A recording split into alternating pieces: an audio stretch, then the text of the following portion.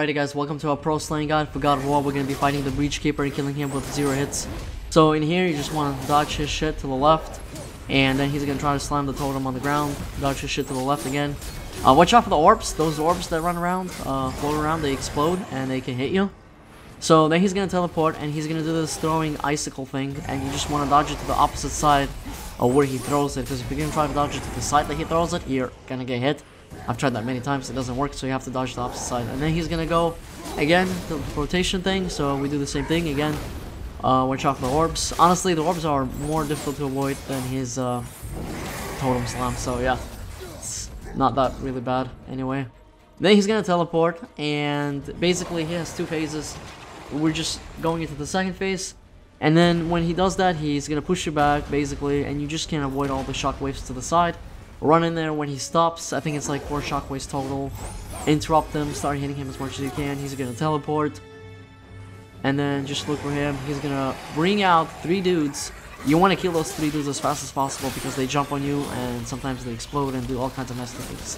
So once you get rid of them, you're going back to your regular attack patterns, and then I don't know how I dodged that. Probably even to go in frame because I was totally in it. So yeah, just slam the shit out of them with your R1s. I don't really use any particular crazy combos or any specific runic powers. It's not really necessary, and I'm just going ham man with my buttons R1 and R2. Mostly R1 though, and I like the blades because they attack super fast. I don't like the X. So yeah, and again, he's gonna spawn these dudes. Kill him real quick if you can. I couldn't because he started attacking me, so I'm just trying to avoid both attacks. And obviously I'm delaying his death now because of that, because these dudes are very relentless, man. So they're fast, you want to get rid of them quick. And then just go back to attacking him. Watch out for the orbs.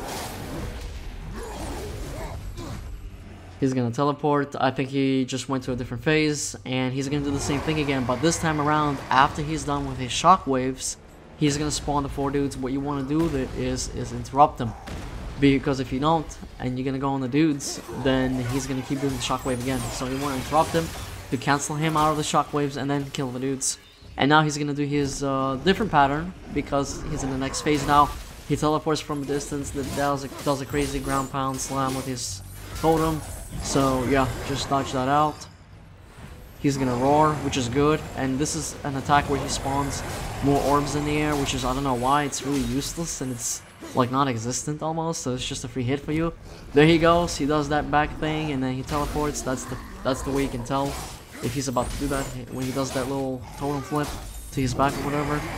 It's a really cool animation. This is probably the best troll boss in my opinion. He's really fun and he looks kind of cool, and he's in hell, so why not, right?